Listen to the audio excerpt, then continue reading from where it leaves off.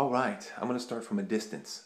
Right here is a 7-trade tackle box. I've used it as my way of displaying the arrowheads, lance points, projectile points that I found. I wanted to start to share how I did that because I never saw anybody else do it. I wanted to find the best way to keep them safe and to keep a place where I could keep all my prize points or you know, your favorites and the best points you have, the full points and full pieces, and then have a way to illustrate them to others, especially, you know, thinking of my 3 sons or what have you, or friends or family comes over, and, you know, relatives. And many of my relatives, they have no idea that I collect the artifacts that I do, and maybe you have friends that are the same. And I wanted to find, and I'm going to illustrate some of these compartments. It's just very difficult. You can see some of them have 30 points, and they're good points. I mean, if I just went over to one just like this, where I keep my little ones, there's so many points in bins like these. And they're all categorized for different reasons. You see some with triangles and what have you. Serrated quartz, crystal, stuff like that. I have a whole long drawer here, which I really love, of Guilfords and what have you. But today was a good day just to give a perspective as I pan out of how I do this. Another reason why I did that is I thought about the frame. I thought about doing glass frames, you know, like everybody sees and what have you, and putting them up in there. But I realized that as soon as I do that, the arrowheads and projectile points, all of this stuff, for example, look at this atlatl weight. Unbelievable. All of this stuff, and to be able to pick it up and feel the weight, that's part of the beauty of it. But as soon as you put it in a frame or I put it under glass, part of the charm, part of the beauty of being able to find a piece that's unique, to be able to tell how it was made and wonder about it and learn from it, is over, and it can never be touched again. That's a nice piece, one of my prize pieces. I found another couple broken pieces of atlatl weights, but that's probably the best one that I've found so far. Hopefully more. But anyway, I decided to illustrate the box this way. This video will be longer than most of mine, but many of you have shared that the other videos are too short, so this will be fine. I decided that I would try to create a display in this that you know, somebody could come, and if they want to check your stuff out, they could actually reach down and they'd be able to feel and check out a point, the reason you have a point or what have you. And in doing that, there's a charm to it. It's almost the same as if when we find it and pick it up or check it out to be an awesome piece. Now, even in the below chambers, I keep different things, such as scrapers. I'll illustrate these later too. Different types of points, the bigger quartz points, what have you. And since the lighting's good on this and keeps up with it, I've got points all along the back edge inside. And I'm going to probably illustrate today one of the compartments that are my favorite drawers and do some of that when it's slow out there collecting. Some of the bigger stuff. And I just tuck it in there. This box is reserved for all my favorites, but it's a box where it also can be tangible to loved ones, family, and etc. For me, it just worked out to be, you know, a better situation to share the collection and to have it a place that's organized and that I can control, if you will. To me, under glass, it keeps them safe, but to me, they become a little less tangible. And I wanted them to be tangible. I wanted the ancient life that's been here before us, at least here, all the way across the country. I see everybody's, to be that way. And then another drawer down here, which is really cool. I call it sugar quartz. It's a granulated type of quartz.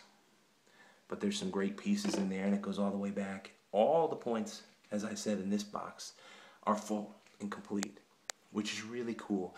I have variety points in this smaller drawer across the bottom.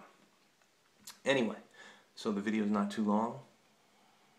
To give you a tour, just an opening tour of how it works, and then I can illustrate things. I thought I would go up to the top trays, which I keep, I guess you could say most favorite. I hate using most favorite because I just have so many reasons why I like many of the points. And in a box where all the points are full and complete points, it's hard to say, you know, this is most favorite. They're all expressions of an individual's personality, you know. Anyway, I want to quickly now show you one of the compartments. I think I'll just start with this one. No, there's some nice arrowheads in there. And just show you what one compartment can hold. I'll go over here. This compartment here has a variety of different types of points, but they're just some of my favorites. And I just want to show you how many points that a compartment can hold.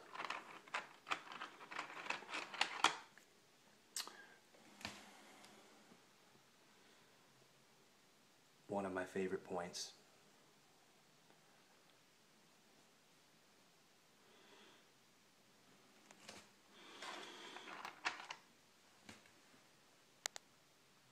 And for various reasons, you know, lots of people say, well, what reason is a point your favorite or what have you? There are various reasons why points get to be favorites. Maybe it's a way or a certain condition in when you found them or what have you.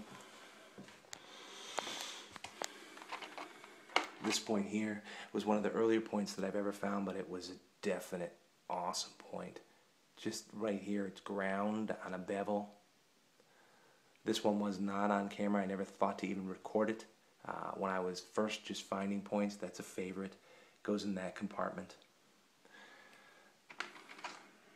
Still in the same little drawer.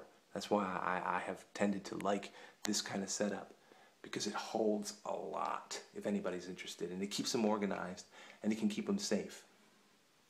Anyway, this is another favorite point. You could say that again and again, right? Just a great find. That came from a place that I have posted that I call Saponi. This came from Opening Sands, another place that I like. What a great point that is. I don't think I have that on film. Sometimes it's too cold or it's raining and your hands are freezing off and you just can't make the video. Anyway, another point here, and the one above it is like its brother. But even though the material is a little rough, they're just really beautiful pieces. And I wanted people, just the same as I'm doing, to be able to feel the weight and how the point might have been made. This is a really neat point. Full and complete. And it's so funny, if you collect points, the different reasons why points become your favorite. I've always liked this one. I find this in Mecca. Just a favorite style. Just love it. So you can see, still in one box, in one compartment here. Just this one compartment. And I want to try to make this shorter than 9 minutes because I don't know, there's some reason I don't like to belabor people with a longer video or what have you. I really always love this point. This is interesting. Got a little hump there, but no problem at all. It's pretty cool.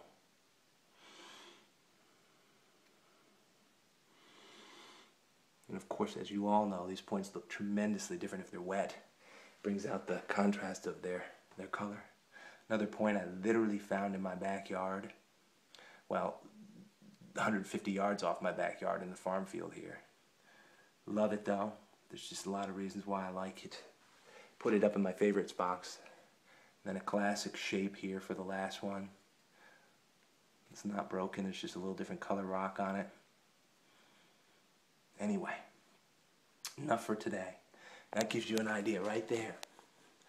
Looking at the points. How many can fit? Look at those.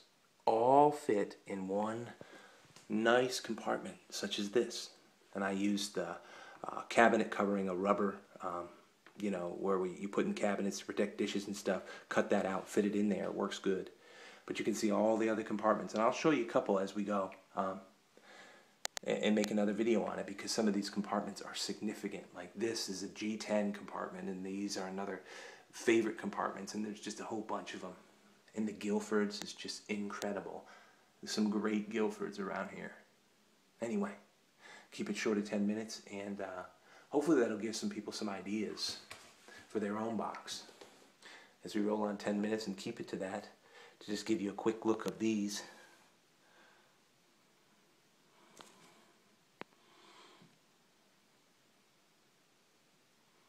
Nice though.